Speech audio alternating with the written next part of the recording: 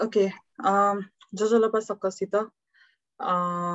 Good evening, everyone. So today we have Mr. Daya Shakya as our guest speaker. So Daya Shakya sir is a linguist. He earned his postgraduate degree in linguistics, Nepalese language and literature with special focus on Nepali and Nepalbhasa from the University of Oregon, USA, and Tribhuvan University in Kathmandu, Nepal. So he currently resides in Oregon, where he teaches Khas Nepali and Nepalbhasa to American students, as well as students from other parts of the world. We're really excited to have him here. We also had him last year in our first session as one of our guest speakers, and we have him again here today. So we'd like to thank him for that. And today he'll be speaking on, he'll be talking about contemporary features of Nepalbhasa. So I'd like to request the sir to proceed with his talk. Thank you. Thank you, Sadisha. So I'm here to give you some structural analysis of Nepalbhasa, how you have learned and how we can, keep going forward. Definitely, my lecture is not like speaking just by myself. I would like to see an interaction between the participants and also the, give some feedback every, few minutes. So that's my way of lecturing.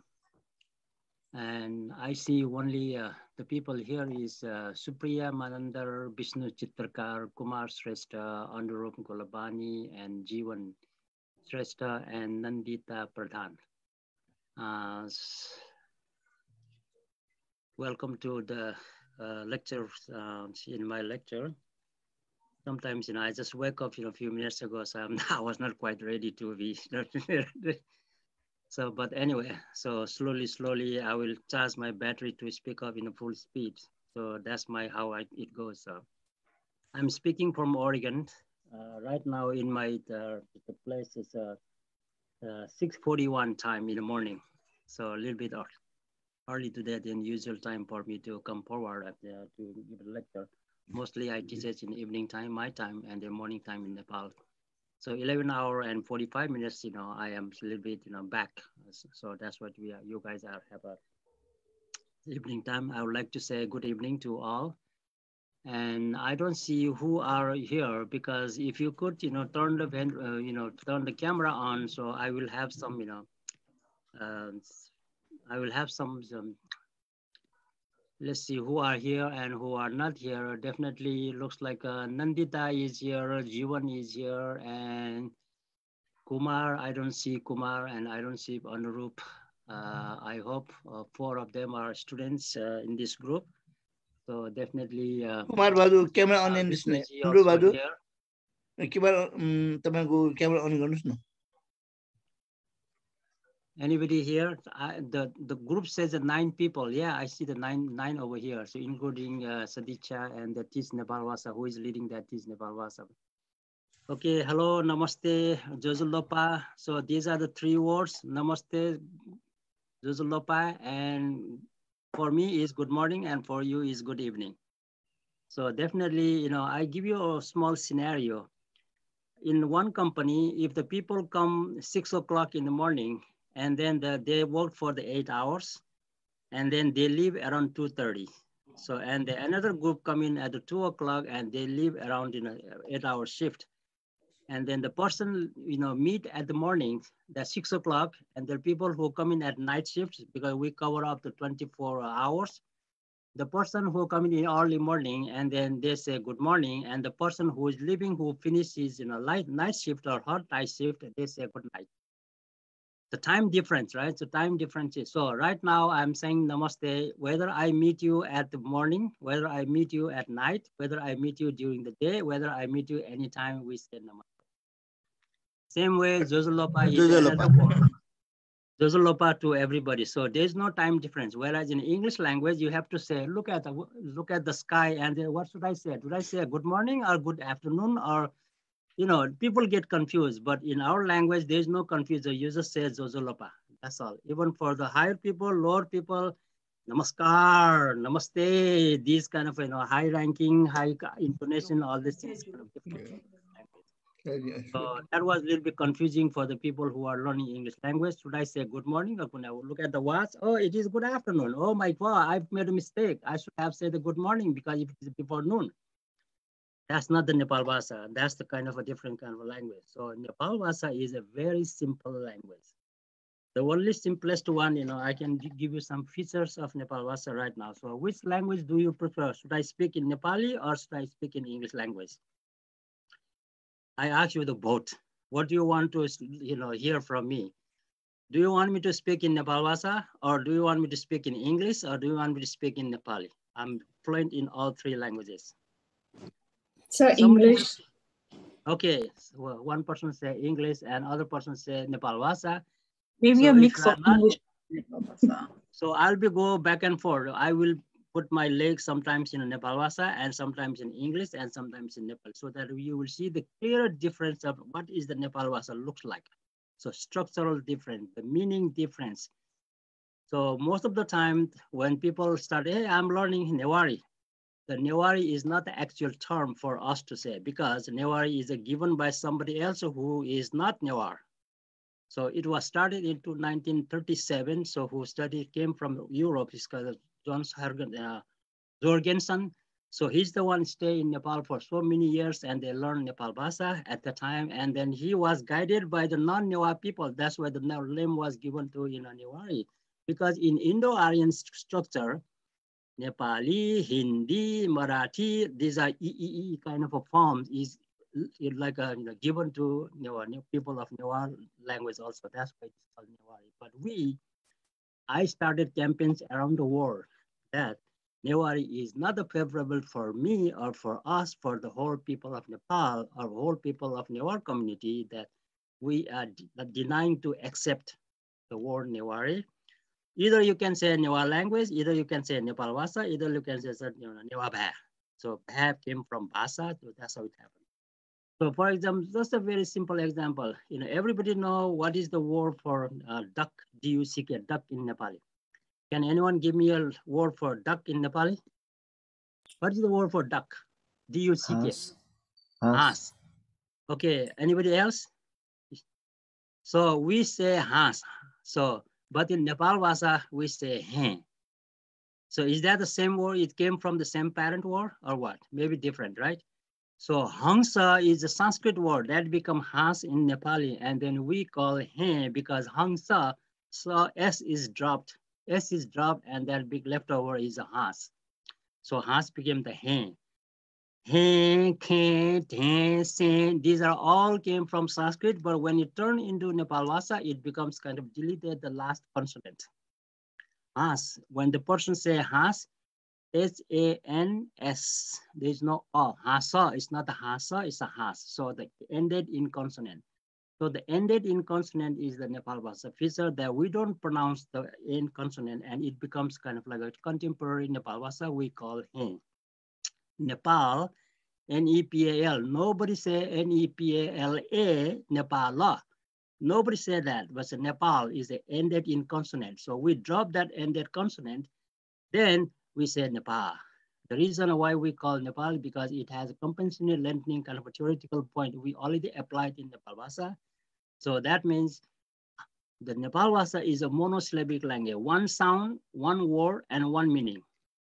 Ka, da, la, na. These are all single word, single meaning, and single sound.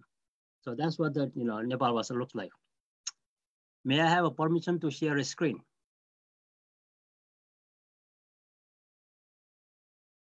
Yes, done. You can share it. Okay, so let's see now. Sometimes I get kind of not confused, but nervous when I started sharing something. Can you see?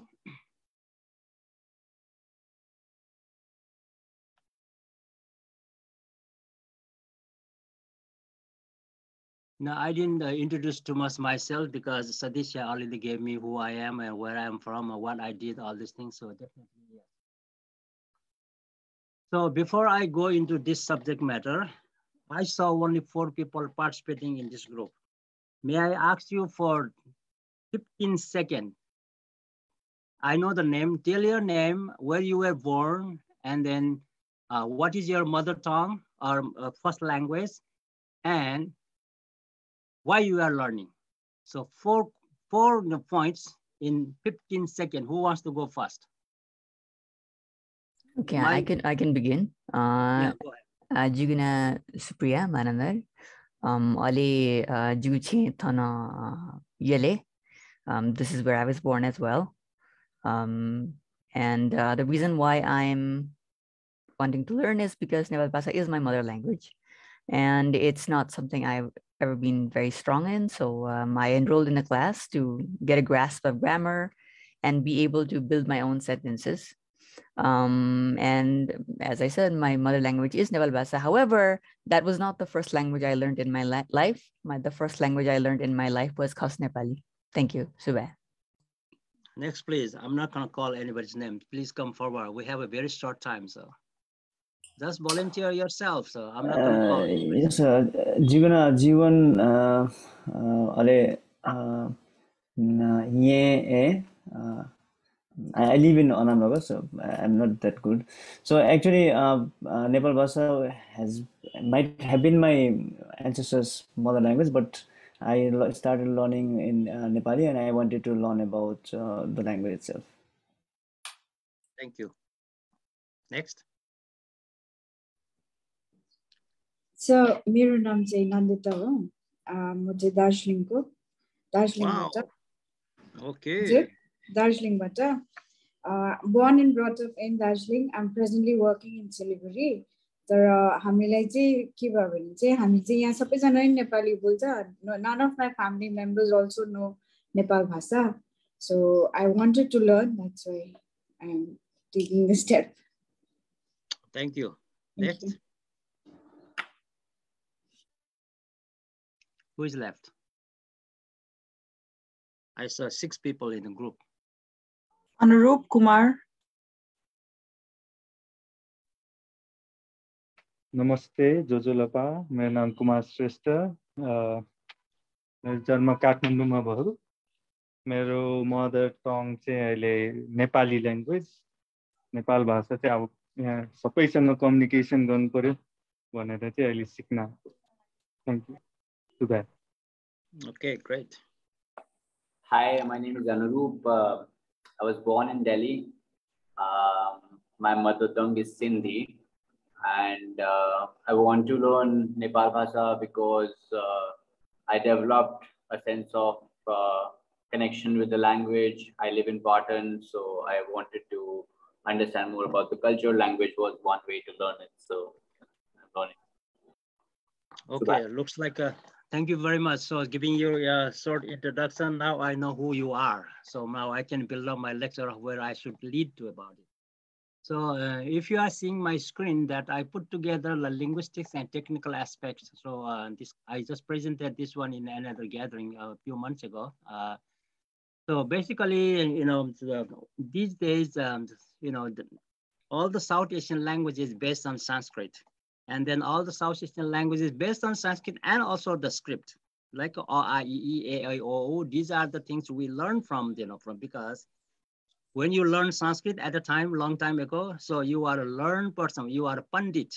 So to become a Pandit, you need to learn Sanskrit. To become a Pandit, you don't learn English at the time. So same way, most of the South Asian languages or the Hindi, as well as all the Indian languages and also the languages now. So they are also, you know, so people go to Varanasi for being a Pandit, and then they learn and come back and get the Visharada, blah, blah, blah, Acharya, all these things were kind of again, they're, you know, like a title. So just like these days, the masters and bachelors and PhD and blah, blah, blah, all this. So now shifting from Sanskrit to English language, it turned into now these days, the learning atmosphere became like, okay, English oriented or maybe French oriented or Japanese oriented, all the things. So that's why when we went to school and we learn blah, blah, blah. So we learn all these things. So based on all these sounds, what we have structured from the vocal cords. So when we open our mouth, and without touching the sound anywhere in the mouth. So it comes out and that becomes a sound, and that's how, has nothing to, do with that, because it's a clear voice coming out from your lung, and then nowhere is touching, the sound nowhere is touching, and just open your mouth to split the lips and then round the lips, and that becomes the vowel. So in Nepalbhasa, there are only it looks like we are going to elementary school right now for a few seconds. So just to give you some hints that how Nepalbhasa structure, it can be analyzed based on the linguistic structure of contemporary linguistics. So I have put together. You don't need to write down anything. Just trying to show you that this is the structure of Nepalbhasa. In Nepalbhasa, we have 6 vowels only. So I'm saying 6 vowels only. You don't need to say I and O and and all. These are all kind of like extra. We were taught by our Pandit and Guru and everybody from the past. So right now, I'm saying that we have only 6 vowels, just like O and A and E and A and O and U, and those can be a little bit nasalized, like O and A and E, and so these are things, and also it can be long. So when I say long, that means every single one line regular and to long one. So when it changes, the meaning changes. And then its meaning changes is very, very crucial in Nepalbhasa. That's why the people from other languages, they have a very difficult of making the sound short to long. So that's why it has difficult to understand, difficult to listen, and difficult to pronounce. For example, oh has no meaning, but if you say oh, it has a meaning. Oh means mango, means another one. So similar way, ko means one sound. It has a one meaning. If it's ko, it has a different meaning. Ko means a thorn or kara in Nepali. So ka is a one word, and it has a ka is a I saw. So it's another one. So these are that's why it's called the monosyllabic language. One sound, one letter, one meaning. So these features are very, very important to understand when you are learning the Nepalbhasa. So same way, it can be also long and also nasalized. So nasalization is anuswar in Nepali, and as a long one is a breath. We call the bisarga. So we put the bisarga in lots of places. These days we put bisarga. Even we call Nepal, we put the bisarga. Bisarga is very, very important in Nepalbhasa learning. If you not put the bisarga, it has no meaning. For example, Kewa. Kewa is another word in Tibetan Tamang language. They say Kewa means a puja. So Newa and Newa. Newa is no meaning at all, but it has to be Newa. So it's a long one. So that's what the picture is different. So every single one has a different. So similarly, I'm going to a little bit the consonant part, just giving you some information on how the language, is recognized as a Nepalbhasa or Nepal. So I also put together K have a KS category and G has a GS category, and then Ngo, Kaka, Gaga, Ngo, right? Now I'm coming back to that, in a parenthesis one, G, NG, So it has a different category. So C, H, Cha, Cha, Ja, Ja, and then Ya, Ta, Ta, Da, Da, and Na. So these are all kind of like going to different categories. So the reason why I'm putting all this together for you to make you understand, first of all, you need to know what kind of sounds are available in Nepalbhasa. So definitely, once you know all these things, so definitely, a lot of people say that, oh, when you speak Newars, I mean, like a Nepalbhasa, so people speak like Tatara Mota, right? So everybody say that. You go, why? There's a linguistic value of why it is being, because in Nepali, there are 2 different kinds of T. So T with the dental and T with the retroflex. So retroflex and dental are not available in Nepalbhasa. What we have is a alveolar. Alveolar means very similar to the English T and D. So that's what it's called. When the people speak Nepalbhasa, people speaking Nepali, and then they switch from one to another, and they don't know exactly which one needs to be produced. The person like I am, so I can intentionally know how to make it, correct sound. But the people who are native speaker Nepali language and Newa language, and they do not know which one is correct and which one is not correct, but they produce the same sound, which is whether it is a ta or which is the ta. So both are kind of confused for them. So they produce only one sound. That one sound is alveolar sound. So that alveolar sound is very close to either one for the listeners. Same way in a labial is pa pa ba ba, and then ma. And the reason.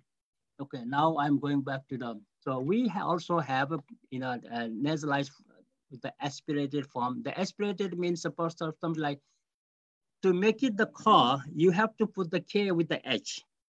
To make it the ga, you have to put the h with the ga, right? G. So that's why the ga is pronounced. So if the Sanskrit Pandits have developed a different kind of a symbol for the ka and then the ga, then we don't have to, make a difference for this kind of a k, ks, g, gh. So same way, we learn from the Indo-Aryan languages, and Nepalbhasa also based on the Indo-Aryan language from the literal point of view, but from a spoken point of view, Nepalbhasa also has a nh ngo, also has a nh ngo and ngo. The ngo sound is already disappeared or lost. Same way, za cha za cha yon and yon, we have a yon that also disappeared in contemporary language. Same way, da tha da da no. So no also has the no, nh. So in Devanagari, you have to put the n half and then ha. So that's the no. Because na is a nose, so no is pronounced as a na. Because I don't know how to say, it's very difficult for some people who are not familiar with the no, making sound it no, and it becomes na. So na means butcher and na is the nose. And that's the difference, because it has to be a very minimal difference to make it a more, comparatively good. So na, if you're trying to say your nose, if you say na, na, na, na, you are not saying the nose, you are saying a butcher. So, I mean, you are saying you myself is a butcher. Na is like a kosai or something in Nepali. So, na and na is a totally different kind of a word. It's a small difference. So, same way, pa, pa, ba, ba, ma, and ma also has a ma. So, ma is, if you call it like a ma, this means a glue, like a, I don't know what's called in Nepali, glue. So, but ma is the body. Or if you use the word ma, the long one, that means a lead, the metal lead. So that's why the sound changes based on the feature of the Nepalbhasa sound production. Same way in R, so R has also the L together with the R and L, both are kind of one kind of a sonorant sound. So that sonorant sound also has R with a Ra and La with L with the La. So La is a water and La. I mean, La is like a saliva coming out from your mouth and La is the hand. So small difference is added with H. So these kind of very basic sounds, if you are familiar with all the features, probably you will be able to produce your, structure of your language and structure of learning the language. Same way we do not have a more than, three kinds of sa. In Sanskrit, we have a sa, sa, sa. Three kinds of S is given in Sanskrit based on the Nepal Devanagari script. But whereas in Nepalbhasa, we have only one S that is called S, sa. Sa, sa, masa, all these things, only one kind of sa, but H is very, very, strong. So in between the two vowels, if S appears, then it will disappear. Chapa, right? So we have to make it chapa, the long one. So S comes out at the middle of the two different vowels. It becomes like a, not a ha, but a a. So these are the, structural difference in sound. Same way in Y. So I put the Y, W, also Y also has a yang and yang. So yang is white, light, very, very light. Yang is the color red. So yang and yang. And the W also called wa. That wa also has a wa and wa. So wa is like a, the pancake, like a bara. And then wa is a whole. So these are the, basic sounds. You will see that, so like I have put the one, example, boy, boy. So it could be written either way, B-O-Y, B-O-I or B-W-O-I. So both are acceptable by sound, but in the writing system, B-W-O-I is accepted, boy, boy. Choi and choi, C-H-O-I or C-H-W-O-I, both are acceptable by pronouncing from your mouth, but the writing has to be a certain way. So these are the strict rule of writing, Nebnam. The same way, these are all I have given. So probably I'm not gonna go through all these. So every single particle has it. So for example, the long and short vowels are kind of given. So ka is one particle. If you use the ka into ku, and then ku means to wear the umbrella, chata warno. So that means chata ku. Ku is number 6.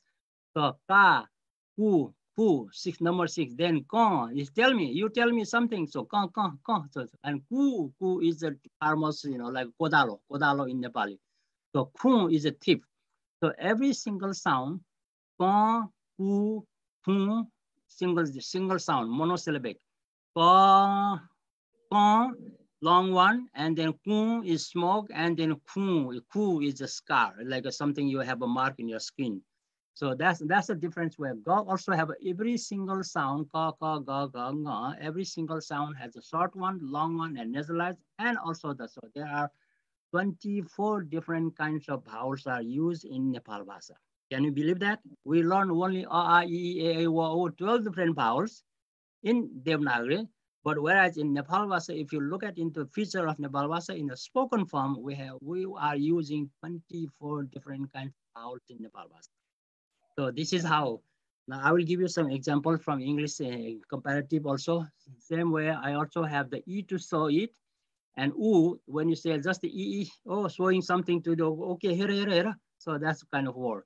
The same way in U means to the dog is barking. So go ahead. So U is a word for the barking, right? And then wa is a he or she. So example in Nepalbhasa, there's no difference between male or female wa or wa. So it's the same thing for just like not in as in English, he and she is different. She is for feminine and for he is for feminine. But in Nepalbhasa we have only one wa. Same way in Nepali also we have u and uni. So uni could be a feminine and u could be a male. So but in Nepalbhasa we have only one. So just recently, about a few years ago, I wrote a book. The name of my book is called The Waya Paterdu. And in order to translate that Waya Paterdu into he is pregnant. So it is not very appropriate to say he is pregnant in a natural way, but the name of the book is he is pregnant. So I show you some books when I do the others, screen sharing. So that means it has to be defined or given some different. Wa, misa, ya, paterdu. It has to define like that. So these are kind of features that in contemporary feature I put together as different way of looking to the Nepali and English language. So Nepalbhasa is very, very simple. I'm saying Nepalbhasa is very, very simple. It's not that difficult to learn, but you need to understand the structural values of Nepalbhasa. Then you will be able to catch up so easily, and then you will never forget about it once you start paying attention on what we are talking about over here. So. Okay, IN. So we start the IN is like E. E is a sickle, is a hashia. And then is a first face. Is a face, like one is a he or she. So E, if it is a long one, and then spit. So the tuk coming out from your mouth is a tuk. So tuk is the E. Oh, you got lots of E in your mouth. So same way, U, okay, we already talked about. And then wa is a lentil cake. So definitely these are some of the examples I have given. Koshi is a plot like a matoko pado. So koshi. And then koshi. So koshi and koshi is a very clear difference between the two words. One is koshi, other one is koshi. So if you forget to say koshi, that means you are talking about the clay pot. That's what the structural difference. That's what the sound different. That's what you need to understand to make sure that. So tia. So if you say T-Y-A-A, tia, if you start saying tia, that means you are chopping something in a chopping board. Tia. So same way, tia, if you say tia, that means tia means a cylinder or something, it has a solid cylinder. So like a cup or anything, it's called a tia, right? So similarly, we have so many different features you can find in Nepalbhasa. Kaila, can I take it? Wokala. Okay, so now the sound kaila and wokala means that second one is for sun and the first one is for to take it. So difference is ka and then kaila, right? So the same sound, but it has a different meaning in a structural, when you use in a structure, so definitely it does. So same way, I'm also giving you some case marks. I don't know whether how much familiar you are with this. In Nepali, we call the vibhakti. So vibhakti, saptam vibhakti, pratham vibhakti, all kinds of vibhakti are used in Nepali. So same way in Nepalbhasa also we have a vibhakti. So as I given example earlier, so Nepal is the name of the country, and then we don't call that Nepal.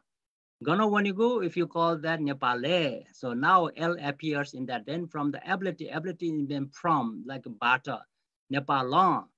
ja, jale, jalom, chon, chene, chonon. So these are the case marks we use to use who is doing what to whom. So when you ask the question, who is doing what to whom, you get the answer by using all the case marks. So the case mark is a structural value, and also it has a suffixes. Suffixes added like a structure, the structure of the word. But the case mark is the meaning. It indicates the meaning. Without case marks, no one can speak any language. It has no meaning. If there is no case mark, what's going to happen? Samala, patala, baka, marala. What is the meaning of that? Anybody can, give me an example, give me meaning of that. Samala, patala, baka, marala. So there is no case mark. What is the meaning of that? Samala, patala, baka, marala. Anybody can guess what is the meaning of that? I'm asking you. So samala, patala, baka, marala. Na patala, baka, marala. Okay, so this is a kind of like a interaction with me. So what is the meaning? I remember there was some story. I don't know whether it was a real story or just a funny story of like someone who was very barely educated and he couldn't write the kokakiki, all of that. So he just wrote the single consonants when writing a letter home. So this is like a code for like chamal, pathau, bokai, Morira, so something like that. And so instead of writing it out articulated as such, the writing came out Samala and all of that. That's what I remember. Yes. Samala patala, samala pathau, na patala, baka marala, na pathawa, baka marchu. So now this has a meaning, but there is no case mark. But at least it is kind of a, so who is doing what to whom? So that question you will get from the structure of case mark. So these are every single language is bound with the case mark to get the answer from who is doing what to whom. So that's why we need to have an understanding of case mark. So now nominative form. So I have given some. Let me go a little more detail on that. So nominative form means like a name by itself. So G as myself, and then I did it. So I G, and then to me is a Jita. So, and then Jita also sometimes called as a Da, because the T has a tendency of becoming the voice form, like a Ta becomes Da. So this is very common in most of the our language in Nepalbhasa. So Cha becomes Cha for in Nepali we say Timi, Timile, or Tapain, Tapainle. Tapain is honorific form. So Chanta to you, to be Timilai. A wa is he or she wa by him, and then wayata to her or him. So ipi de, and then imisan by them, and also imita is to them. So these are kind of the case marks are used. Now I have a sentence over here. So Jin thong chamcha sakka janaya. So I can analyze on this one. So when I say Jin, so now I put the hyphen over here. So that becomes Jin. So Tong is one word, Chamcha is another word, right? Chamcha, and then I added N here, and Sakka, Sa, so and double K, so Sakka and Za, and then Naya. So No, and then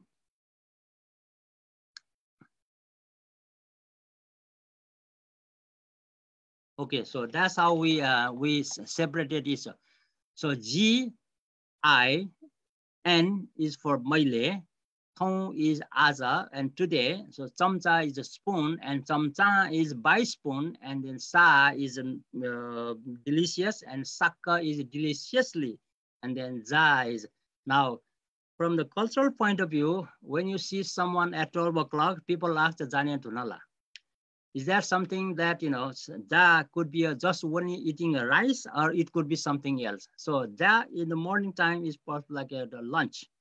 If you see somebody at night time or evening time, is 6 o'clock, 5 o'clock, after that. So when you say, Janian Tunala, or have you eaten rice? So a lot of people, they translate the word ja is for cooked rice, bhat. So bhat khayo. So that bhat may not be the same way that maybe he's not eating a bhat, but he's eating a roti. We never asked that the roti khayo. You never ask that. When you see someone in the early morning, nobody asks that, chura khayo? So nobody asks that comes to, but it has an extended meaning. Ja means a dinner or also for the lunch. So that's what when you look at the cultural point of view for all different languages, so it has different, but whereas in English, dinner is not for the morning time, and then lunch is not for the evening time. But when you go to work at middle of the night and your lunch time is there, you are not eating a lunch at 12 o'clock, but people still say that lunchtime. So it has extended meaning. Every single language has a different kind of meaning for every single context and also for the environment of the using tone. So using here the N is a case mark. So as I mentioned earlier, this N is a case mark, and N also here is a case mark. So and then here is a no ya. So ya is like ending of the ya is for the person speaking gene. So and then double K is like an adjective into a modification of adjective. So sa sakka. So za is a noun. Now I'm going to put all together. So jin is a pronoun. And then the N is a case mark. And chamcha is a noun. And then again case mark. And sa is a base of adjective. ADJ adjective, and then modifier, MOD, modifier, and za is a noun and by itself. So and then na is a verb or root, and then y is a I have to give a different lecture on why is there, because all the verbs there are 6 different kinds of categories. So this is the let's just say the root, extended root, XR. And then the past conjunct. So that's the analysis. Now, so in order to get that sentence into Nepali, so I put together Maile aja chamchale mitho. Mitho, I don't know how to say, mitho bhat khaye. Okay, bhat khaye. So here I can analyze mong and then separate with the ile, aza, chamcha, and then chamcha. Okay, so and then another le, and then mito and bhat and kha, and then ye, kha, and then yes. So that's all the separation comes in. So all this is, structural changes.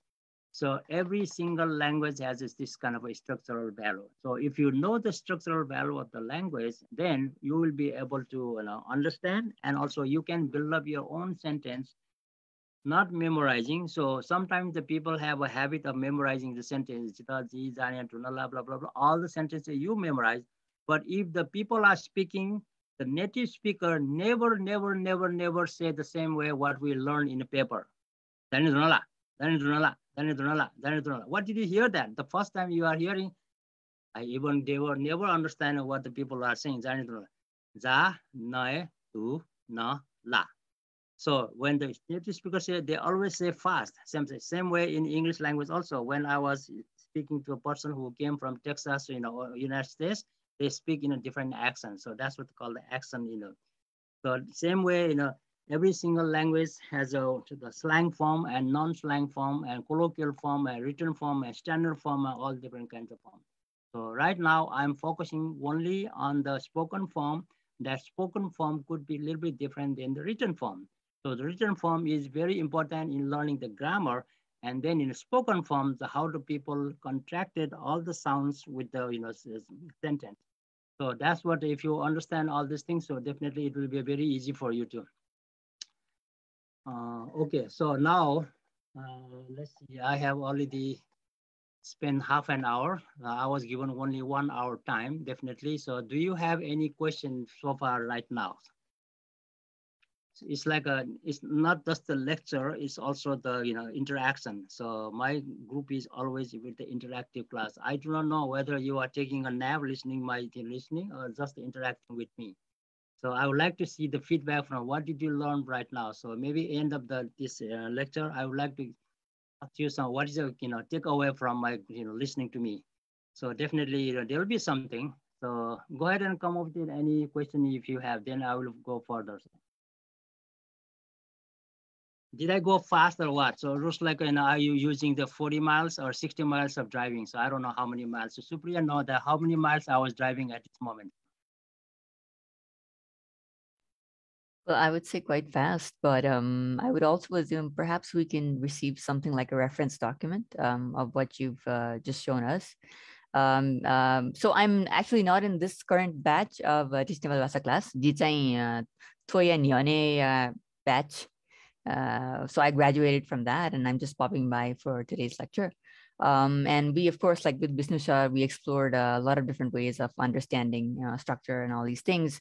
But I haven't quite had a chance to see like this. You've basically used the Latin alphabet to sort of phonetically categorize and break down words and structures. And this was new to me. This is a different way of analysis. So I'm happy to come across that. The reason why I use that Romanized script is very easy to analyze, because if you use the word ka, ka, ga, ga, and you have to make it half of the ka by using the Holland. And then the people who are learning Nepalbhasa language, so they get kind of confused how to make it, cha. Now, how do you write cha? You have to use this cha, cha, and then cut into Holland, and then ya, and then wa, and then also onusur. So in Romanized script, you can every sound which is combined with the one word can be seen very clearly from the visualization and also from hearing. So that's why I used Romanized forms. So please don't be shy. You must speak. If you have any question in your mind, just speak up, and I'll be happy to answer if you need some help.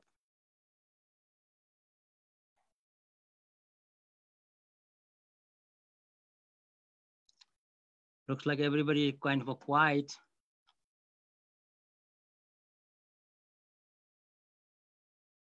No question, no nothing. Not at this particular point, but there may be later on. Okay, so as I mentioned that there are so many different kinds of vowels, so many la, la, ma, ma, na, na, ya, ya, wa, wa. So those are kind of a new sound for probably the learners. So most of the Anurup, Kumar, Jivan, Nandita, and Supriya. So because all of you did not grow up speaking Nepalbhasa as a first language, so that's why these sounds probably a little bit difficult to produce. But using the English language, using the Nepali language, these are kind of like a foreign to you, foreign sound. Ma. So ma, ma. So ma by itself is like a body. If you start saying longer one, that ma becomes the lead, the metal lead. So that's what it is. Na. It's a na. Ma, ma, la, la, swa, wa, swa, swa. So these are kind of a very unique sound in Nepalbhasa. Probably when you learn something in Nepalbhasa, so if you pay attention, I'm repeatedly saying again, they pay attention the sounds and also the how they are going to be produced. So definitely then you will be able to pronounce. If you not understand the other people who are speaking, so you may want to pay attention then over and over, what is going on here? What is going on here? So that you will be able to understand that. So since you have no questions, so definitely, okay. So the other feature in Nepalbhasa, what we have over here is like counting the numbers is very unique in Nepalbhasa. You just count like 1, 2, 3, 4, or like Yota, Dvita, Tinta, Charta. In Nepali, you used to use Ek, dui, tin, char in Nepali is like a numeral number. If you count the things, you have to say either count ekjana, duijana, tinjana, or euta, duita, tinta. But in Nepal Bhasa, the unique feature of Nepal Bhasa is we differentiate between the human and animate and inanimate. Animate and inanimate means jivit or nirjeev. So jiv is always use a ma. Chama, nima, swama, pyama, nyama, kuma, nema, chama, guma, chima. So 1, 2, 3, 4, 1, 2, the living beings. Insect, reptiles, animals, people, president, sachiv, anyone is a chama, chama, chama, nima, nima, nima, ma is used for the personification.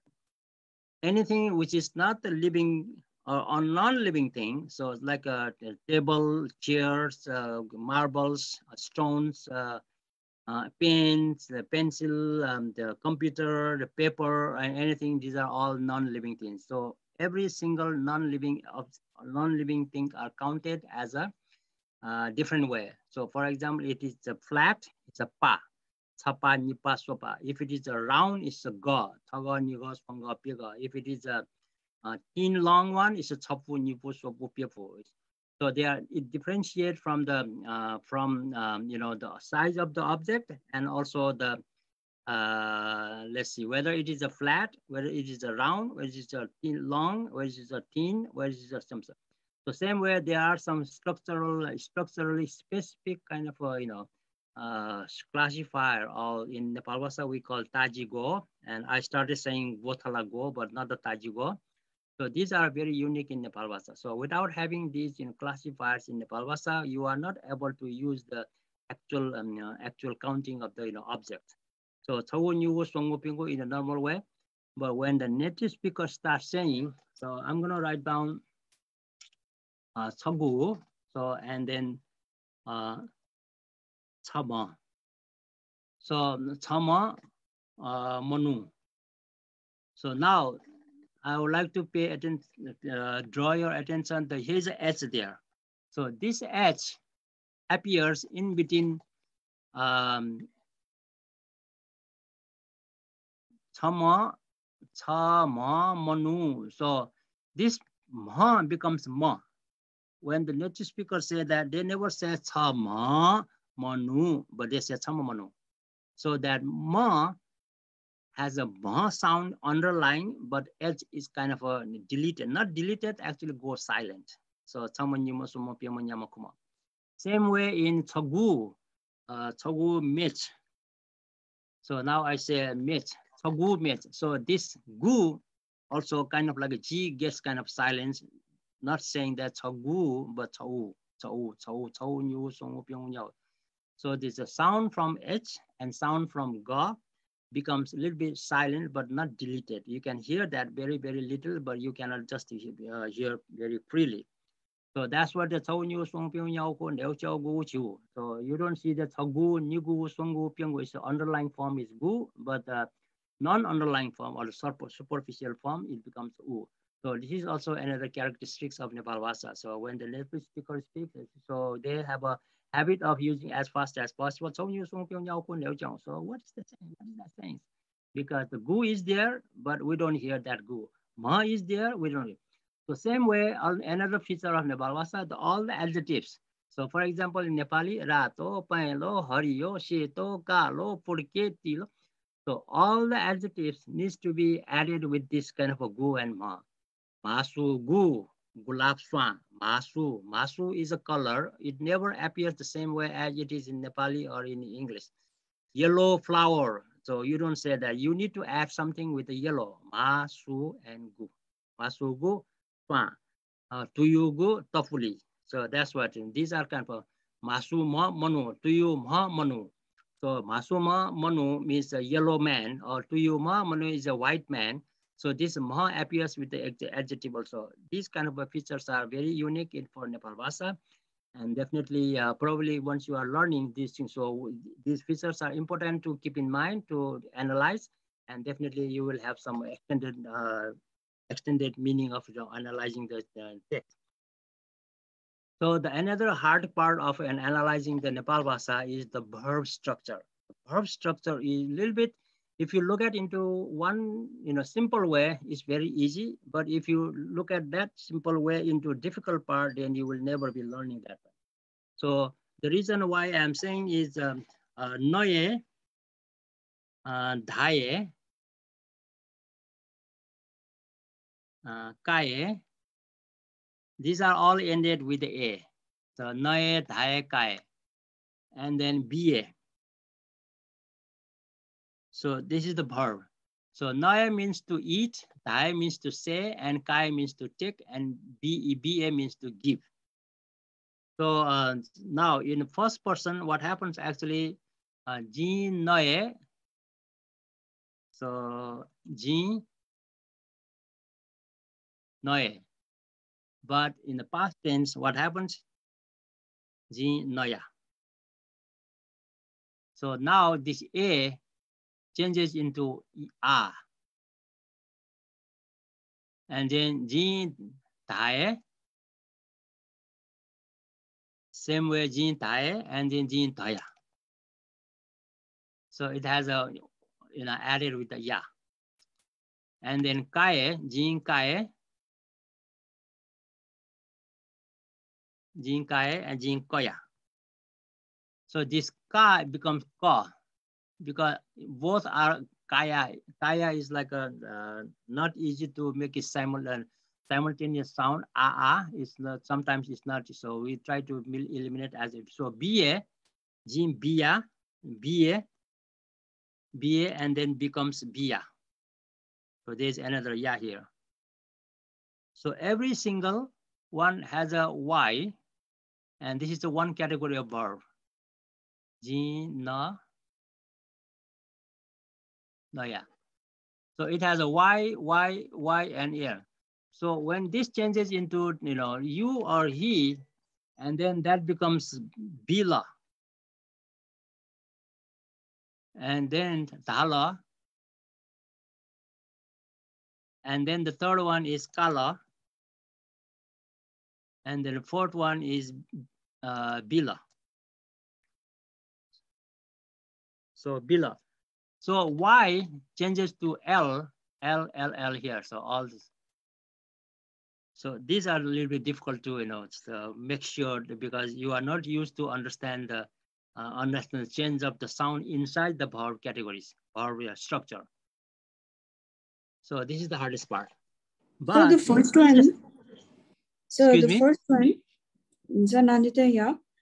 The first one, that it's Nai, that it is it bila or the last one? Yeah, no, sorry, I was just Nala. Thanks for pointing my mistake.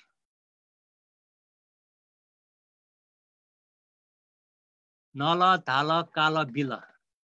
So this L is there. So now you can see, I have the book, so you can get the book from the. So the easiest part is to, Nepalbhasa verbs are structurally two different forms only. Ma, hami, timi, u, three different pronouns. But in Nepalbhasa, we have only two kinds. One is the speaker, who is speaking, myself, and then who is listening, you, and then she or he. Doesn't matter, it's the same form. Ji naya, jimisan naya, we ate, I ate. Chon nala, imisan nala, or one nala, you ate, he ate, they ate, is the same thing. So the speaker is myself, and the hearer is both you and he. So that means in technical way, in linguists from Nepal, or linguist people in South Asia, they started saying the Atma and Para, self and non-self. So I'm speaking self, and the listeners are non-self. So difference between the structure of the verbs in Nepalbhasa is self with non-self.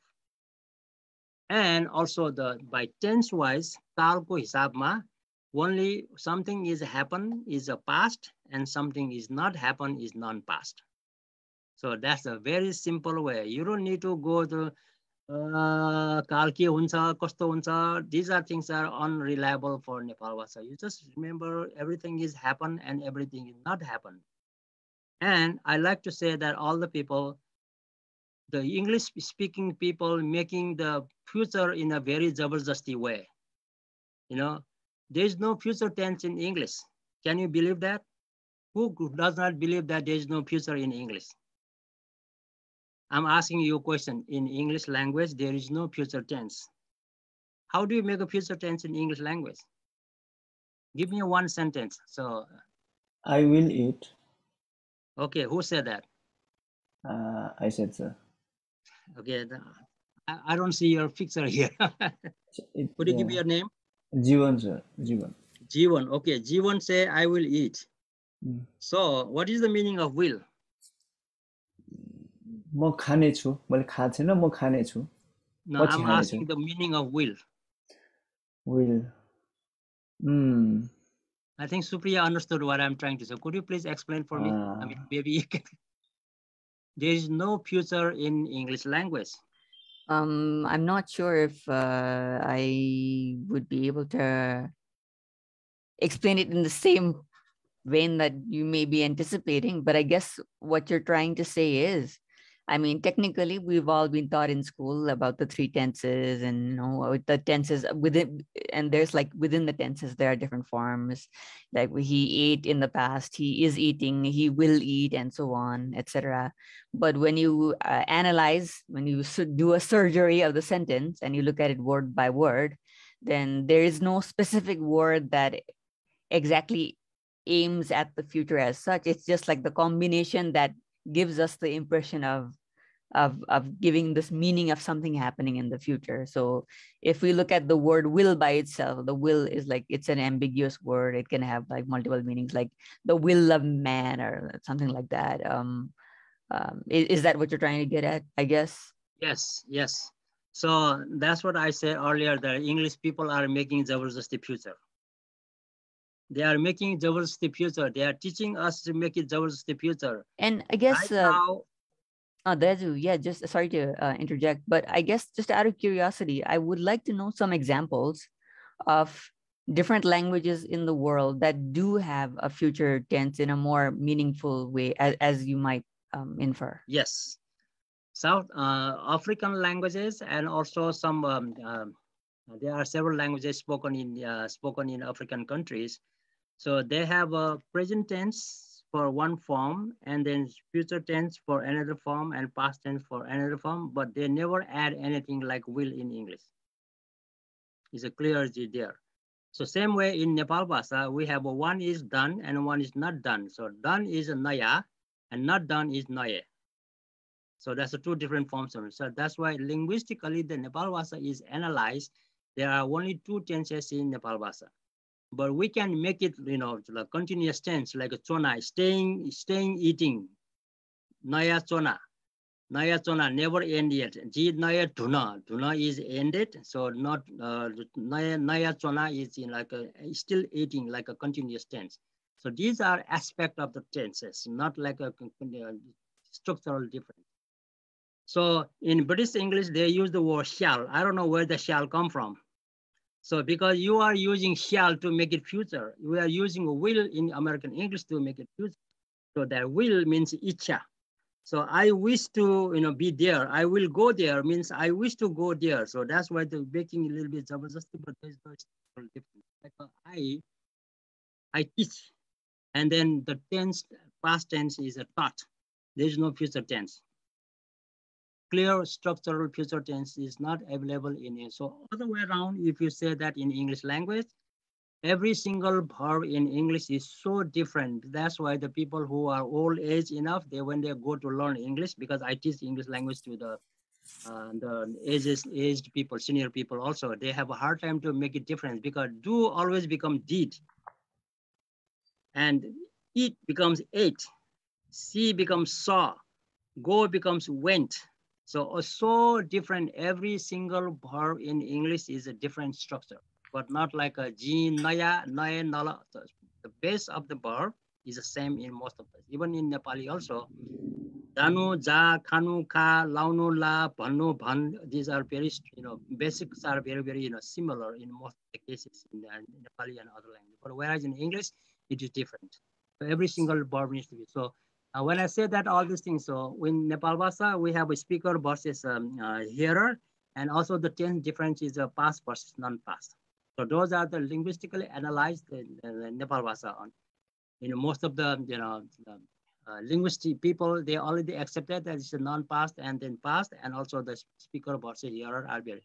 And the other one is also in Nepalbhasa, we can also see the intentional versus unintentional. If anything is happening intentional, that means it shows in a sentence. If it is unintentional, it shows in a sentence. So there is also another feature of Nepalbhasa. For example, Jinja Nai, you are intentionally going to eat the rice or the bhat. Jinja Nalala. If you start saying that Jinja Nalala, I don't remember whether I eat or not eat. Maila bhat khayu ra? Not intentionally. Maila bhat khaye is clearly intentional, and then maila bhat khaye ra? So it's unintentional. So those kind of intentional action versus non-intentional action is also available in structural value of the Nepalbhasa. So that's another feature. There are so many special features we can find in Nepalbhasa. Definitely, I won't be able to give you all the examples within this 1 hour time I was given. So definitely these are the things, what I can cover up for at this moment. So definitely there are so many things to talk about it. But that's all for Vishnuji. Guli time dani ahana.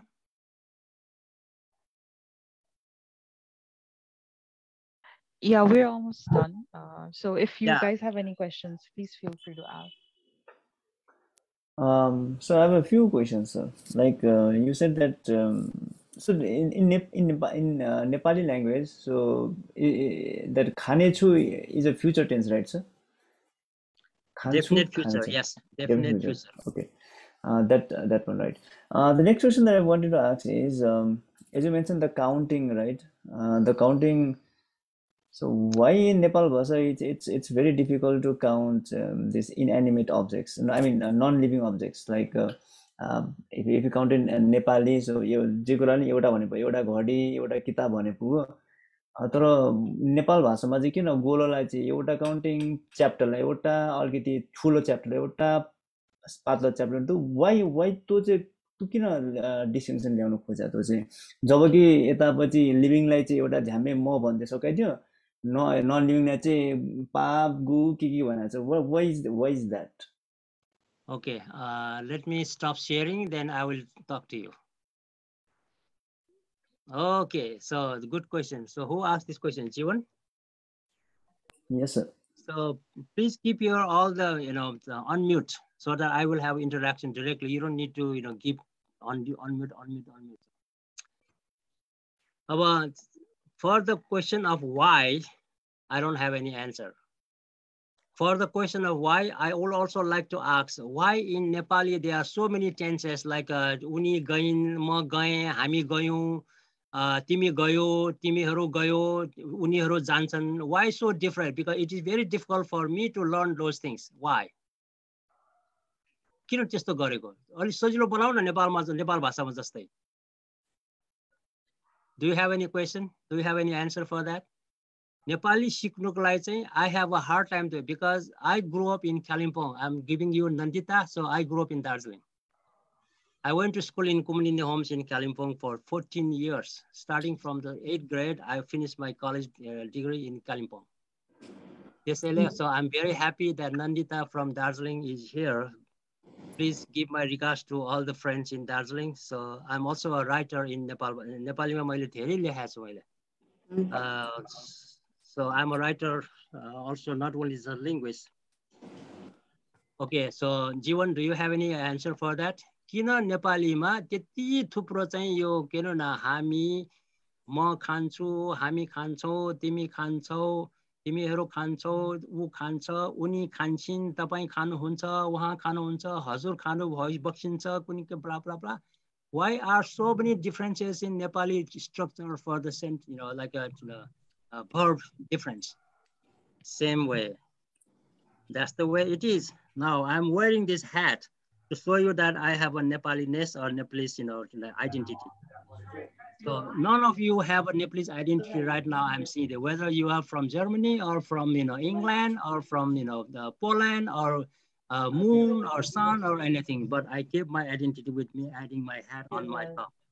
And behind the scene is the mountains called the Mount Hood, which is very famous in Oregon. So we are making a brotherhood relationship with the Mount Hood of Oregon and also the Mount Everest in Nepal. So we have a sister city relationship with the Mount, Oregon and also in Nepal. So that's the question. There's no, why is not the question, but how it is being used by the native speaker is the good way to take it.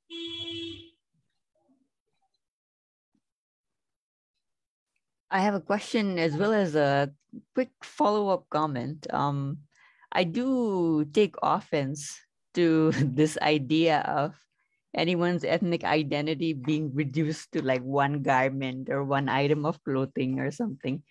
I don't have to wear takatopi or anything to prove that I'm Newa or Nepali or whatever. It's an identity that I carry and I assert through my actions, through my speech, through my stance, through my worldview.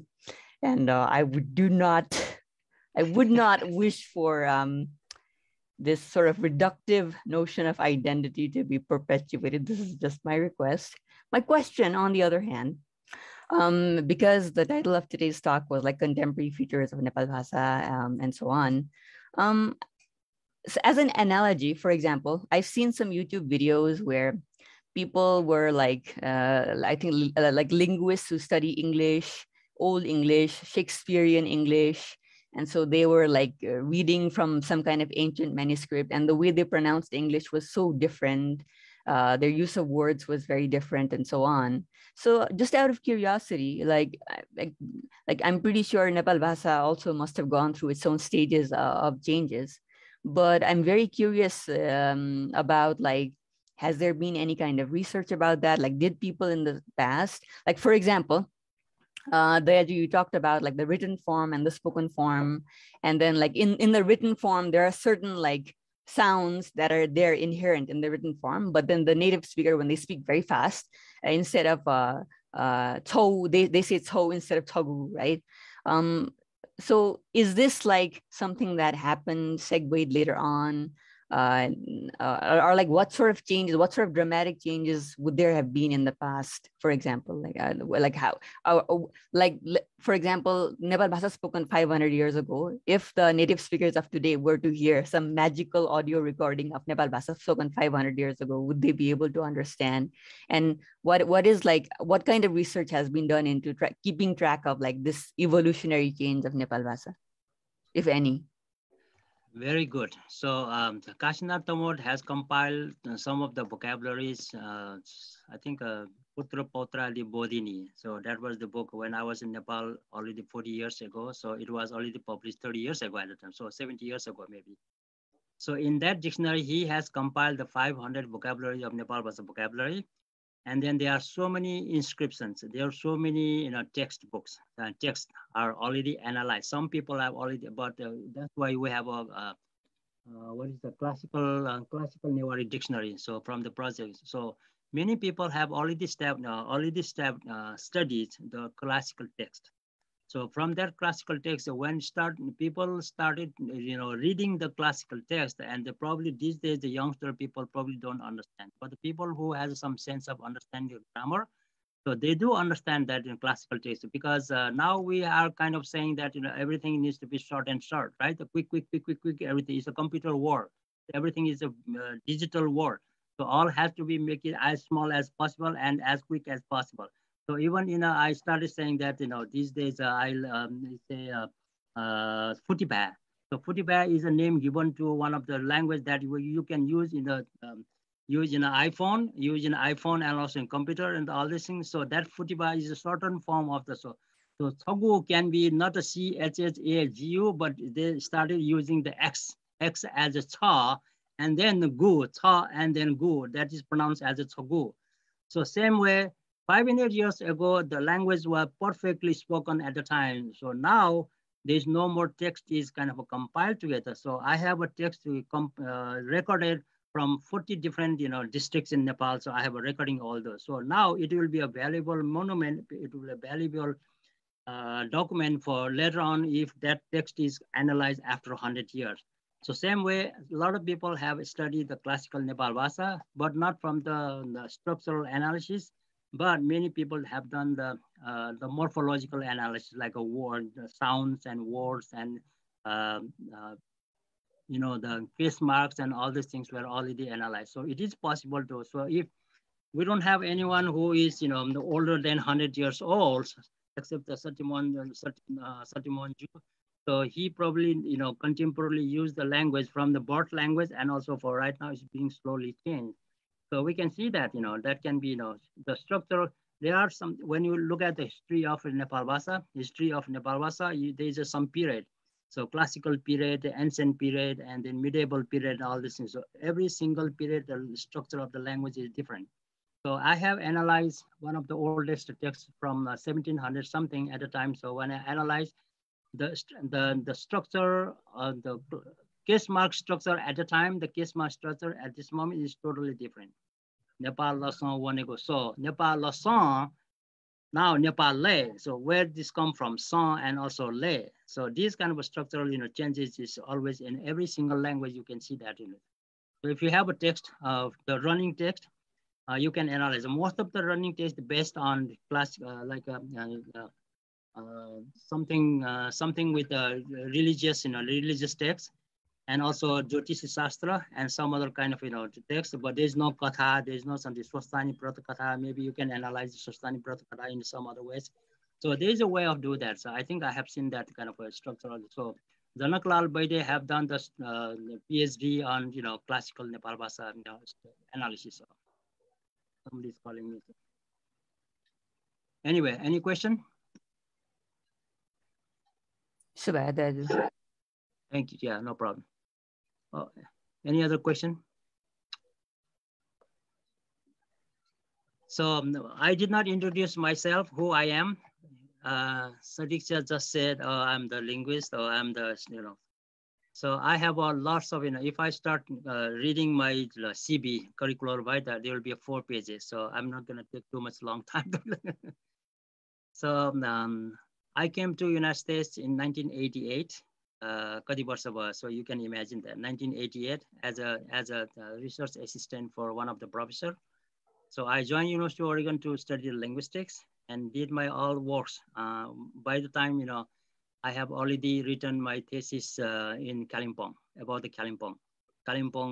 Let me share now another screen so that you will see there all my work.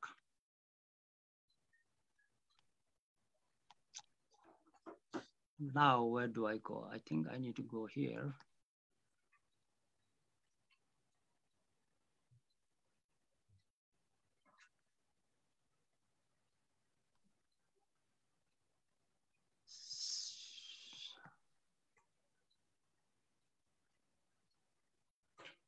I want to open my file. How do I open?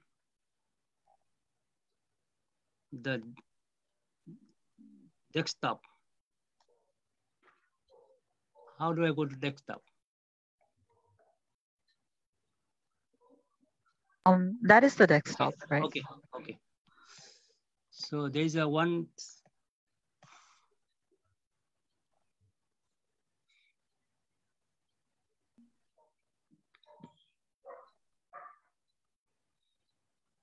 So this book was printed out. Next, okay, this is the book I wrote on Kalimpong. It might be useful for Nandita. Sandarbha Sahitya Kalimpong, that's me. It was published in 1983. So, and then going to another, oh my God, it won't allow me to go easily.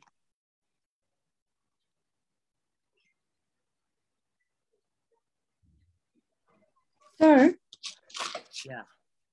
तपाईँले कालिम्पोङमा बसेर कसरी सिक्नुभयो नेपाल भाषा? Because I grew up speaking at home.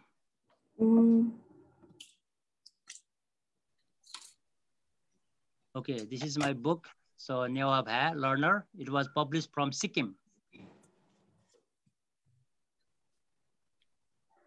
And that's I am. So these are the books. So earlier I was saying that, Waya Patetu, that means he is pregnant. The name of this book is He is Pregnant. So I don't know whether it can be possible or not. So spoken form and written form is, so Mahapragya. So he was also, spent many years in Kalimpong when he back to Nepal. So he wrote his own biography, and then I started compiling and published it. So I was interviewed in Nepal, Rising Nepal. So Shakya working for promotion of Nepalese language. It came out in 2005, almost like how many years ago? Looks like it's 18 years ago. So same way, this is the structure of Nepalbhasa. I mean, Nepal study of Newar. So I kind of, draw this picture in 2004. Newa Mashika. So every single word, ancient, medieval. So basically the Newar identity, and that identity can be extended to literature and also the art. So art can be subdivided into architecture, painting and sculpture, and then music. And then history could be ancient history, medieval history, and modern history. And also literature could be the language, literature, and also the lipi. So the culture could be, festivals and traditions and rituals. All this is about the Newa identity. So that's what, I presented this many, conferences. I also have, this is my thesis submitted. Definitely it's not on the way, it's on the way to publication, but it may take some time to, finish up everything. World Newa Organization, so that was from Kathmandu. I think Supriya already know about that. You were there at the time, you were doing the presentation at it. So I also published the Journal of Newa Studies in 1997. So all the journals are uploaded in Cambridge University. Cambridge University digitalhimalaya.com from 1 to 7 is already there. I'm working on the 8th one, but it's not even done yet. So sorry, I put the wrong picture here, so I don't want to show that. So I'm also the president of the Nepali Association of Oregon.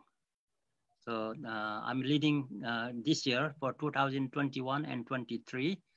So hopefully there are a lot of people from Nepal. They came to visit. Khagindra Luitel and also INSC president at the time came to Oregon.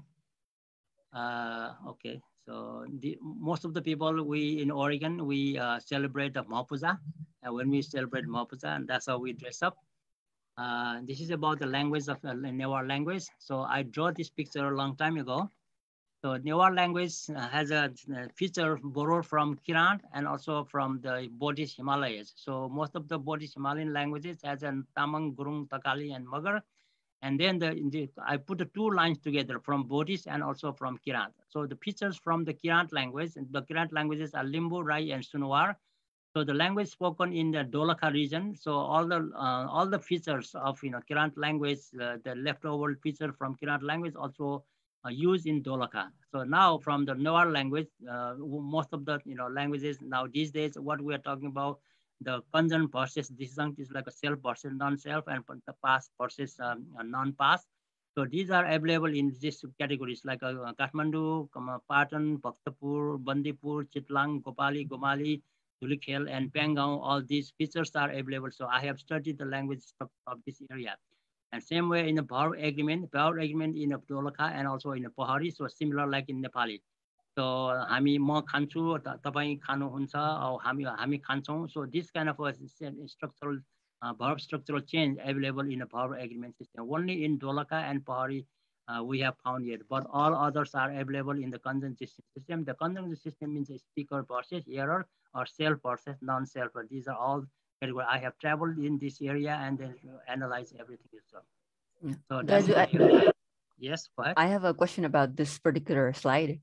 아터는 चाहिँ थो नेवार धका चुचुनौ वो दिने. So there are arrows coming from Buddhist and Kirat. So I just wanted to know if it's possible to like get a clear idea of like what exactly is the Buddhist component that is there in Nepalbhasa and what is the Kirat component that is in Nepalbhasa. Are there some examples that would illuminate that better? Yeah. So the Kiran component right now not available in this Kathmandu dialect, but it is still there in a Dolakha dialect. Such as like what would that be? Like a sentence or a word, an example? What does that mean? the structure in a verb are different. Not like a Jin, Naya, and then Chan, Nala. But in Dolakha dialect, Jin has a different one, Cha has a different one, and Wa has a different one, just like in Nepali. That's the leftover. In Kurant language, like a Limbu, Rai, and Sunawar, there are 128 different kinds of verb endings. 128 different kinds of verb endings in Kirat language. So those are already left over. That's why sometimes people say the Newars are Kirat also. The Yellambar is from Kirat. So that's what there's also some structural, linguistic structure different. So only also in the Pahari language, I also found one I something and you something, and then they or he something. So those are the leftover from. Whereas in the Tamang, Gurung, and Thakali language, it's very similar. If you analyze the verb structure of Tamang, Gurung, Thakali, and Magar, is very similar with the conjunct distant category of the verb. Very similar over there. So that's why the bodies, this category of the bodies and West Himalayas and East Himalayas was categorized by George so what is that? Linguistic Survey of India, the book written by Gerson. Gerson, it was analyzed in the early 1900. So they categorized into all different languages. So mostly this whole thing is from the Tibeto-Burman languages. So Tibeto-Burman language starting from Tibet also all the way to Burma.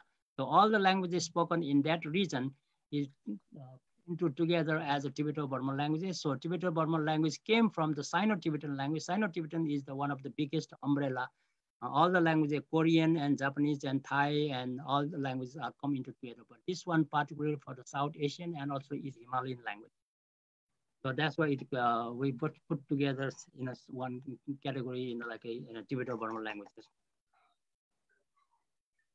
See, I think, okay, that's all about what I did and how I'm doing. And then I'm teaching Nepali and also the Newa language in online and also in the community colleges. If you would like to know more about myself, so I have a website, itiservice.net, www.itiservice.net. You can find more work I have done in my past and also, running classes and everything. So, our Dazzling Tira. So this is a special, the request for Nandita. If anybody wants to know this language from Dazzling, please, you are the torch bearer for it. Because now you are here, now you know that being born in Kalimpong, and then I'm still speaking and I'm still teaching, I'm living in the United States. So I'm teaching the Newa language to the American people and also for the people who are outside Nepal. So this is my pride of being a Newa and teaching the language. Okay, so that's all I have. So I didn't hear anything from Anrup ji. So Anrup ji, would you like to say something? Because I didn't hear your voice yet. So how do you like about that? What is the takeaway from this class? My major takeaway is understanding how the origin of the language has been, which I have been very curious ever since the beginning of this course. And then also understanding how the structure is very rooted in logic, which Vishnu sir kept mentioning. I was also trying to understand it, but this session really connects all of that together. More than that, it intrigues a curiosity into understanding the major structure and the linguistic elements of it, which I think I will do by reading few reports or something, online research. But yeah, it makes me really curious. If you look at the digitalhimalaya.com website, loaded in the Cambridge University, and I have in one of the journal, I have listed more than 200 the theses written on Nepalbhasa. I have listed the bibliography of all the, you will be able to, make access to all those, materials, and then you can have the help from somebody who speaks both languages, Nepali or Newa, and also Nepali, Nepalbhasa or English. So you can do lots of research work. So only request to all of you that since you are here with me, and then let's make Newa language, because the UNESCO has already already listed Nepalbhasa as an endangered language. We don't want to see that my grandchildren, say I don't speak at all. My grandmother used to speak. Nandita might say that, oh, sorry, my grandmother, someone who used to speak, but now I don't speak anymore because we live in Darjeeling, and then all the Darjeeling people in Darjeeling, they don't use your last name like a Shakya or Tulada, so all are Pradhan. I remember the Ganga Prasad Pradhan, when I wrote the book, Kalimpong Ko Saite, so I have discovered so many things. Ganga Prasad Pradhan went from Kathmandu, Tamil told to, Darjeeling, and then started speaking, teaching about Christianity, and then he became the Padri. So Padri, so that's what, it was before the Gorkha Patra was published in 1901, in a same year that Ganga Prasad Pradhan started publishing the Gorkha Khabar Kagaz in Darjeeling. I have all the history. I've written down all the history in my book. So I'm a man of literature and also the linguist. And also currently I'm working on the mental health side, because how to treat the people by using the linguistic therapy. So I'm using the linguistic methodology to treat the people who are going through the mental disorder. Can you imagine that? This is my current, working. So I am a peer support specialist, and also work with the people who have some understanding difficulties, mental disability. They have a behavioral difficulty. So I use my linguistic therapy for those people. So some people are very appreciated, and definitely it is a new topic, new discovery and a new innovation in the field of mental disorder therapy. So this is who I'm. So if I have spoken too much more than what you are expecting, so forget about it. Otherwise, this is who I am. Okay. Okay. So we can go with the switching from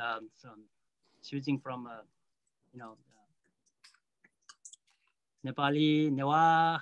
Why we are called Newa? Because people of Nepal. Our Darjeeling people of Nepal, the India constitution already अप्ठ्यारो पार्छ भने अस्ति हामीले नेपाल भाषा भन्न मिल्दैन भन्नुभयो. Because why? Because this is this is the language spoken in Nepal. We don't recognize the language of Nepal in Indian constitution, right? त्यही भएर चाहिँ दार्जिलिङमा के भन्छ? So when I submitted my manuscript to Sikkim for the publication, and I submitted as a Nepalbhasa reader, but they changed that from Nepalbhasa to the Newa language. Okay, Newa. So this is a controversy, a political controversy. So, okay, final remark from Vishnuji. If anybody has nothing to say, so I'm gonna end the chat. I've shared a link in the chat. Could you confirm if that is the one? Yes. Thank you. That's the one. Okay. And then you can go into digitalhimalaya.com and go into journals, and then Newa began. There's another category called Newa began. And also I have uploaded in my website also, www.itiservice.net. Got that. Yoko Subha. So Jozulapa, Subha, and what else? I didn't teach you too much. I just give you some, theoretical background. That's all, so that you will understand. So Nandita Jile or Darjeelingma alika halla pitaidinu paryo. कालिम्पोङमा पढेको, अमेरिकामा गएको, नेपाल भाषा सिकाउँदै गरेको. What a wonderful person भनेर. कस्तो है?